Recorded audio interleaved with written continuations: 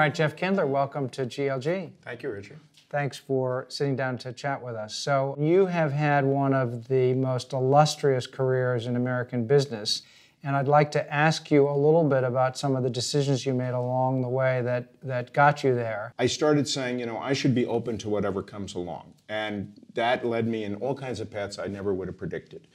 I never in a million years would have predicted I would run a drug company or be a hamburger lawyer, but I've done both. And that's because when the opportunities presented themselves, I, got lucky and again was at the right place at the right time. You seem to have figured out the culture at Pfizer pretty well, because it wasn't too long before that you were there as general counsel where they named you CEO, which was a pretty remarkable, still a remarkable moment in the history of corporate governance. I mean, there are not that many people who start out as general counsel to lead a company. And I think at the time you became CEO of Pfizer, there were only 6 other Fortune 100 companies led by lawyers. I was an ambitious person. I wanted the job. It's why I wanted to be general counsel when I wasn't general counsel, because I wanted to do more, have a greater impact, have a more valuable job. But I had no idea, absolutely no idea. And in some ways, I was completely unprepared for what really was the scope and scale and complexity of being a CEO. A lot of things happened during your tenure, but one of the most significant, in terms of a historical perspective, was your decision to work with the Obama administration around the healthcare reform and Obamacare. Will you tell us a little bit about the factors that you considered there? He and the leadership of both houses of Congress were on record in support of a number of pieces of legislation. And we can argue about whether they're good and bad as citizens, but they were definitely bad for the pharmaceutical industry. We as an industry were opposed to those provisions, and we were starting off in a situation where there were a good risk of all that happening because of the people that controlled Congress and the presidency.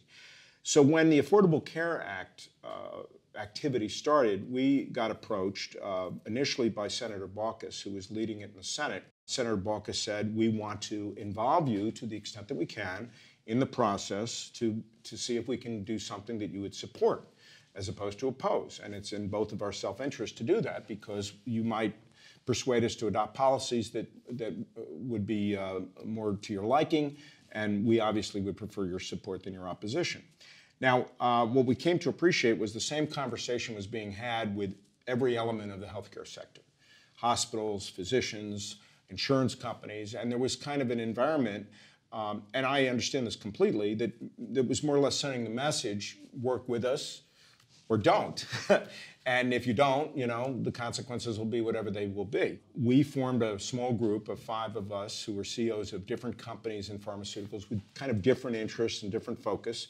And we decided that within the right boundaries, if we could achieve acceptable policy solutions, we would support the bill, and we did. But many of these other constituencies decided to take a different course. That's correct, yeah, they did. And, others would have to judge, what the outcome for that is. I mean, to this day, there are people who don't like what we did, even within the pharmaceutical industry. But, my view is, I got attacked by both the Wall Street Journal and the New York Times editorial page. And I think when that happens, you're in the sweet spot. I mean, I remember at the time, people said that because you worked with them, you got a sweet deal for the pharmaceutical industry.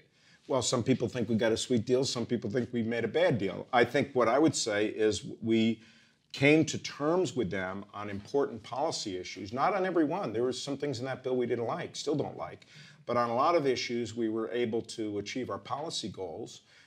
And we made a major financial contribution in terms of increased Medicaid rebates and other contributions to help fill the donut hole and other ways in which we help finance the act.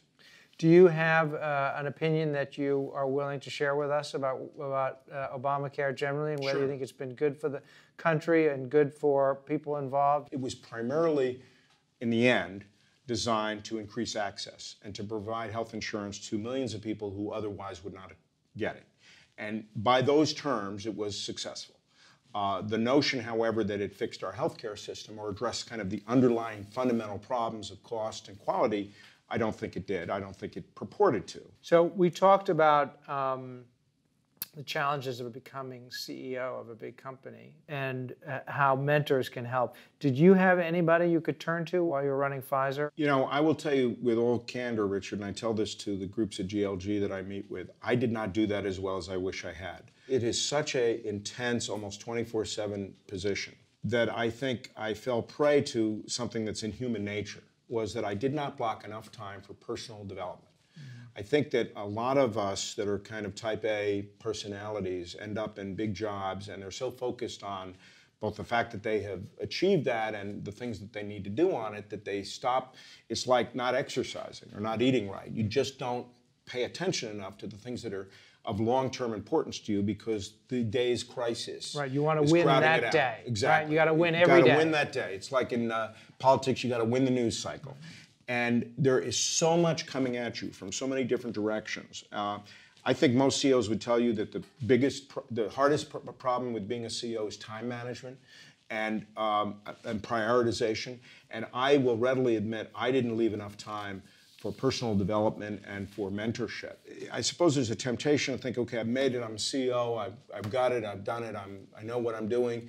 But you never stop learning, you never stop growing, and to do that successfully, you have to be self-aware and really understand yourself. And that doesn't come naturally to type A personalities that are, you know, usually pretty self-confident and pretty strong in their personalities, or they wouldn't have gotten to that point. Jeff Kindler, thank you so much for being part of our GLG Anatomy of a Decision.